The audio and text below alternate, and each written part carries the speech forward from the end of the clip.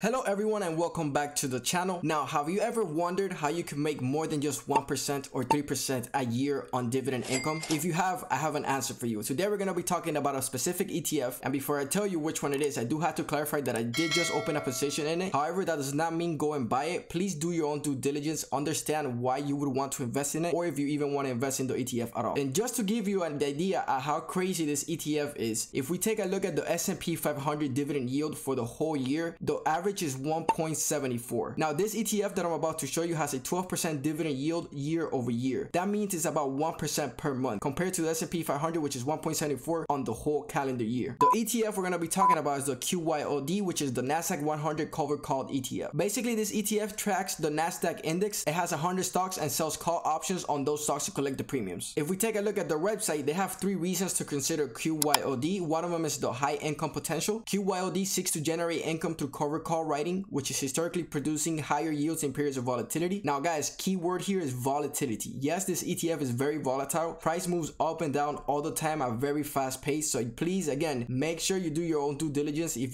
you do decide to invest in this ETF. Following that, they have monthly distribution. They have been making monthly distributions for the last 9 years and running, and efficient option execution. QYOD writes call options on the Nasdaq 100 index, saving investors the time and potential expense of doing so individually. One of the main reasons I decided to invest was because I didn't have to do the call options myself. I have tried doing it in the past. I'm not very good at it, and that's something that I accept and I understand, and it's fine. Can I get better? Yes. I'm not gonna put in the time if I have an ETF like this that can do it for me and provide potential returns. If we take a look at QYOD's current price, it's like $16.95, which is 32.25% all time. Basically, it's almost at all-time lows. It's only $1 above it. So if there is ever the time that you wanted to invest in this, I think it would be now. But again, guys, I'm not a financial advisor. Make sure you do your own due diligence. The reason why I decided to invest in it was not only because of the cover calls, but as well as if you look at the price now, it has room to go all the way up. You have value, I guess you could say. You have a margin of safety. You're also getting a 12% on the year for the dividend return, which is about 1% a month, and that is freaking insane. Currently, QYOD has about $6.78 billion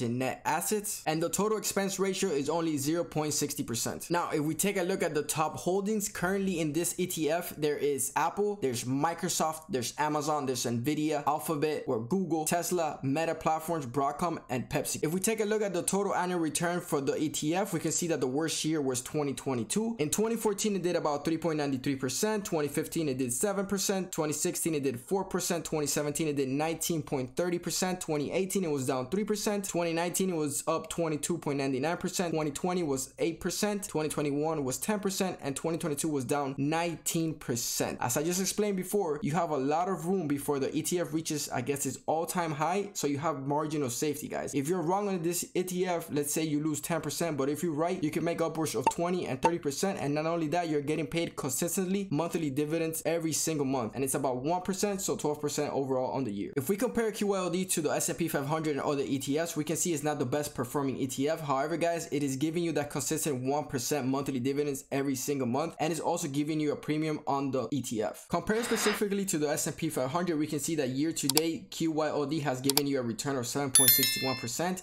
and the S&P 500 has given you a return of 7.86%, but you have to factor in the fact that throughout the year, you got 12% back in dividends, and the S&P 500, you only got 1.74%. One last thing I want you to keep in mind with this ETF is that the call options expire on the exact date, guys. So if you were to do a call option right now, you yourself in your account, you have, let's say, a whole month, and then let's say your strike price is $50 and the stock is currently at 30, and your end date is December 30th. Let's say if it reaches the strike price in December 28th, 29th, or 30th, you have to lose or buy the shares. Not in this ETF. The strike price has to hit on the exact date. So if the cover call is for December 30th at $50 and the stock is not at that price on December 30th, we get back our premium plus the returns, and that's how QYOD distributes the income throughout its investors. That's it for the video, guys. Thank you so much for watching. The growth on the channel has been insane lately. We've been getting a lot of views. We got to keep up the likes though. We got to push the algorithm, make sure we show these videos to as much people as possible so the channel can continue growing. But nonetheless, thank you so much. I hope you guys enjoyed, and I'll see you on the next one.